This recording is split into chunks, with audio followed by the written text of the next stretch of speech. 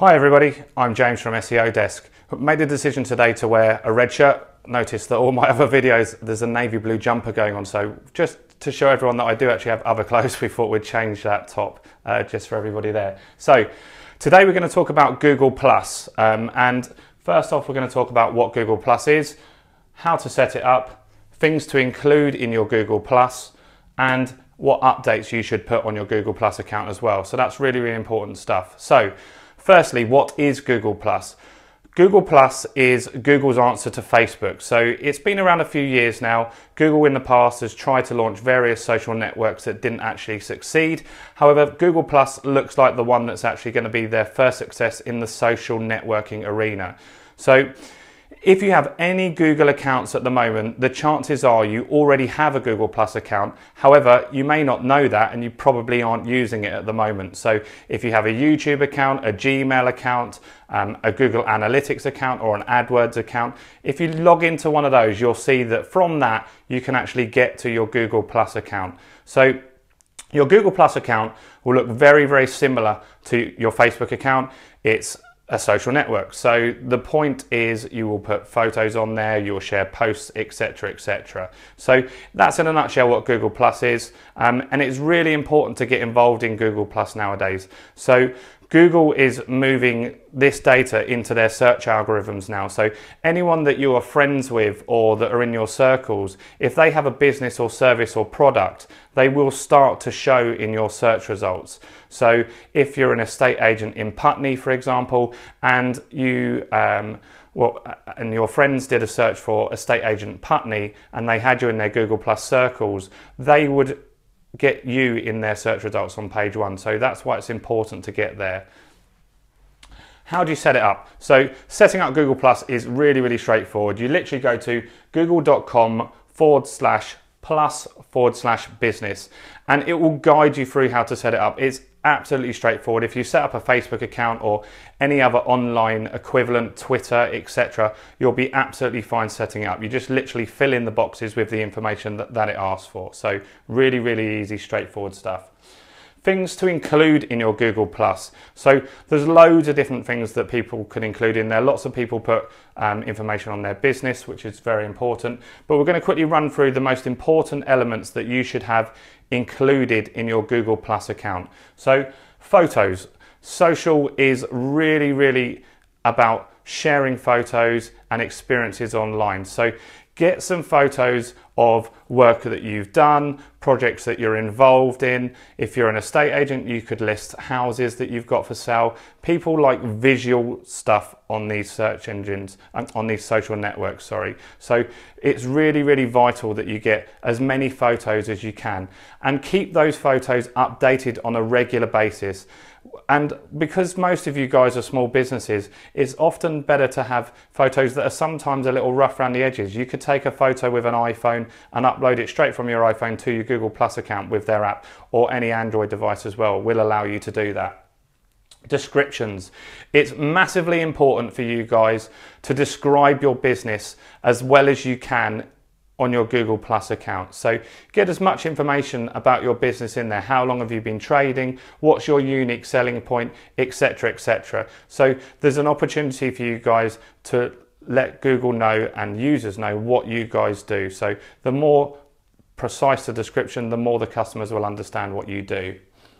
Video is really taking off now online, as many of you have seen. So the second largest search engine in the world is actually YouTube rather than Bing or Yahoo. So it's massive and gets billions and billions of searches every single week. So by uploading video to your Google Plus, you're just going to engage your users more, and that's important that they've got a better experience when they go there. So if you've got any video of any projects you're doing, if use a estate agent again, if you have a tour of a house on a video, that's a great place to put it up there. Include it on your website as well, obviously, but if you can include it on your Google Plus account, that's really helpful as well.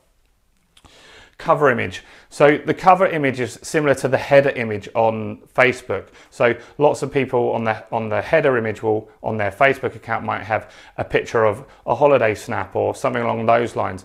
Cover image is similar to that as well. With small businesses, I always suggest that you get your phone number in there, your website address and your address. You can include that in your cover image. And if you know a graphic designer, it's really easy for them to add that stuff to any image that you choose. It saves people digging around through your profile to find that image, because if they're looking for your business and the first thing they find is your Google Plus page, often all they're really interested in is either calling you, finding your address to put the postcode into the sat nav, or looking at your website. So if you get that information in there, that's going to be really useful for users of your Google Plus page. Keywords and phrases. So you can put some keywords and phrases and trigger words that ideally you'd like to rank for in there and describe your business. So that will help Google understand what your page is about. You could also do that in the description as well. So if you're an estate agent in Putney, then get that phrase into your Google Plus account as well. So that will help you possibly rank in the search engines for that, and it will link back to your website because you're going to put your website in there as well. So it's effectively a decent link back to your site. So make sure you get those key phrases in there correctly. Make sure you select the correct business category as well. So be as focused and razor sharp on the category you select. You don't want a really broad category on there. So you need to tell Google exactly what you do, and that will allow you to show up in the search for much more precise key phrases and searches and people that are looking exactly for your service. Your address is massively important. So Google Plus now links up to Google Maps, which is their historic product, or it used to be called Google Places. It's changed a few times. So get your address in there, and then you will start to show on the map listings in Google as well. So it's really, really easy to do that. Google will send you a postcard in via the mail, and you put a code into your Google Plus account once you have that to confirm your identity and who you are. Your contact number obviously is really important. So we've said to get that into the cover image, but you can also put obviously your phone number into your Google Plus data as well. So get the primary business phone number in there, then it makes it really easy for customers to find your details and call you. If they're using an iPhone or Android device as well, they can click to call your business, which is really vital to those guys to make it easy for them to use and call your business. And get your website address in as well. So loads of Google Plus accounts don't have a link to their website. It's so easy, just put that information in there. Then the people can find your website and more information on your business, which is really important for you guys. So once you've got this set up, lots of people make mistakes on social media and put absolute junk out there. Firstly, it's important that you do update your Google Plus on a regular basis. That's really, really important. But when we say regular, we're not talking about daily or hourly. We've all got friends on Facebook that do 10, 20 status updates, literally telling us what they have for breakfast. These are business profiles. People don't care what you've had for breakfast. So it's really important that you get, they have to be professional, but also show that you're humans and you've got a bit of character to your business as well. So project images are important as well. So if you're working on a project, if you're a builder, let's see some of the work you've done. Show us before and after shots and progress shots of that project. It's interesting for people, especially building projects. People want to see what's happening to the house or whatever you're working on, and they like to see progress, and it shows again that you're a real company. They can see the quality of your work and that you transform maybe a wreck into an absolute fantastic place. So that can help you get work. So make sure you get any images of projects that you're working on included into your Google Plus. Charity work. It's great if you guys do work with any charities, and that's one thing here at SEO Desk we're looking to do in December. So if you guys do charity work, then let people know about that. And obviously you may have a small update on your site, but make it people aware on the social networks what you're doing, and maybe they'll offer some money as well and support you guys. So if you have a Just Giving page, you can include a link, say we're doing this marathon run, etc., and you may get some more sponsorship from your Google Plus. So always talk about anything charitable you guys are doing. It makes your business look better, and also you may get some extra sponsorship that you didn't know about as well. Promotions. So if you have promotions, it's a great place to let people know on the social networks. However, don't throw these down people's throats. You don't need to keep updating promotions weekly or daily. If you do it infrequently, then it has a much bigger impact to the user. So maybe once a month, if you have a promotion for a week, then let those customers know that. Some people won't go to your website on a regular basis, but they will see you guys on Google+. So get involved in that.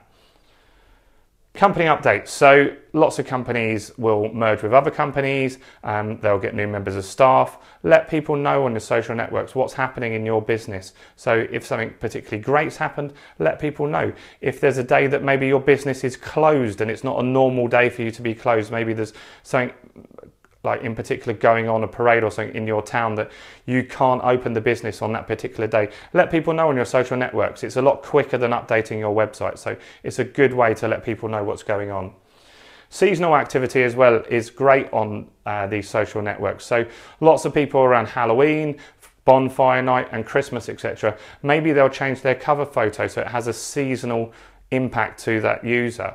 And you could maybe do seasonal promotions as well. So at Christmas, let people know that, well, wish people a happy Christmas and stuff like that. So any seasonal stuff that you can do is really, really great for your business as well. Events. So if you follow me on Google+, and I'll put a link in the video description below, you can see anywhere that I'm doing talks. So I will update my events on there, and I'll do this on Facebook as well, etc. But it will allow you guys to find out where I'm speaking and what I'm talking about in those sessions, and maybe it could be a good event for you to go to as well. And likewise for you guys, maybe you're exhibiting at the Ideal Home Show or something along those lines. Let people know the dates of that, what times you're going to be there. If you're doing a talk, let them know which theatre it's in and stuff like that. Make it as easy as you can for your customers to come and see you. So that's a great tip for Google Plus as well. Information. So you can update customers with industry related information. So estate agents could let the customers know that house prices, for example, in London in November 2013 or October have gone up 10%. So that's great to let people know what's happening in your marketplace. There could be new laws coming out. If you're an estate agent, stamp duty threshold might change. So let people know that that information is there and they can find out things about the industry from your Google+. They don't always have to go to other news sites, etc. Have some fun on your Google+. So Google Plus is not all about being the most professional company in the world. You can have some fun. So some people will put pictures of if they've gone out for a team building exercise, go-karting, or their Christmas party or something along those lines. So we will do that on SEO Desk. We'll put, sometimes when we do exhibitions, we have a beer afterwards and we'll put photos of us interacting with our competitors and stuff like that. It just makes your business just seem more natural and human, so they can see what you guys do a little bit out of work. But obviously you need to tone that down a bit. If you go out and have drinks and it's absolutely crazy, you don't want to be uploading those sorts of pictures there. So, but do have a bit of fun on there. An example of fun is children in need. A lot of people will dress up in pajamas for work. So if you guys do that, get some of those photos on your social media. It's a great laugh and people will get involved in that. And you'll be more likely to get likes and shares and follows, etc. on those kind of updates than just telling people that house prices have gone up 10%. And ask open questions. So the whole point of social media is it's social. You want people to interact with your business. So if you can think of some open questions that will get interaction going, get a discussion going on your social platform, then that's really, really helpful. So, and that will build your social profile. So what will happen is if somebody comments on an update you've done, their friends will see that as well. So it gives their friends an opportunity to have a look at your social profile and maybe follow you and join your circles on Google Plus as well. So while Google Plus is not as big as Facebook at the moment, it's really, really, really important that you guys get involved.